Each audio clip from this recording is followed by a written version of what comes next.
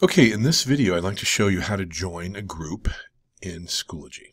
Okay, so when you go to your sign-in page, make sure your password, which is usually your email, and then, your username, which is your email, and then your password.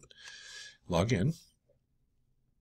And Schoology this year has a slightly new look. So for parents who, prior to 2018, this is a slightly different way of joining a group, okay? So let me just go ahead and go through that. So for the new parents, it should be straightforward for you. Now you'll notice here at the top banner, it says groups. So please click on groups.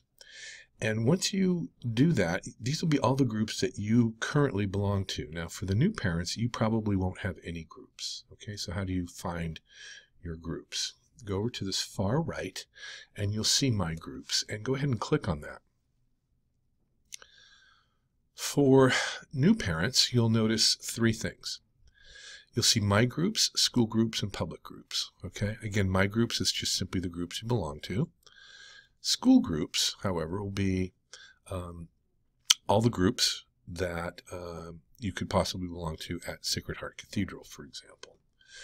Now, you can do one of two things at this point. You can go over here and just hit Join Group. When you do that, you'll be given a prompt that wants an access code. If you know that code, then simply put it in and you'll belong to the group immediately. If you don't know that code, let me show you what you need to do. Cancel out. You could scroll until you find a group that you want to belong to. So let's just go ahead and do that.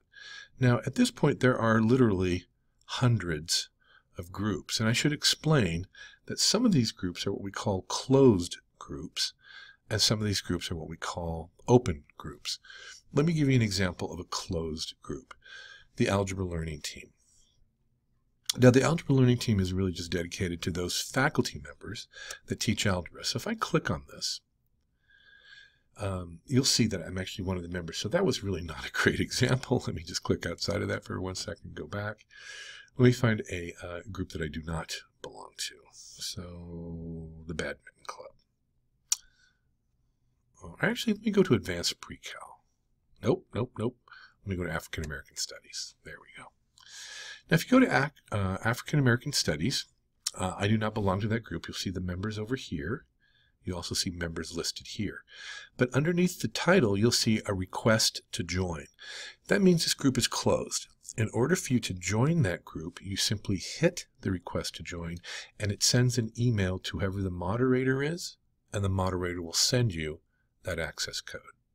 Okay, so that's one way of doing it. Again, this is a closed group. Let's go to an open group. Let me see if I can find one for you here easily. Let me see. Let's see.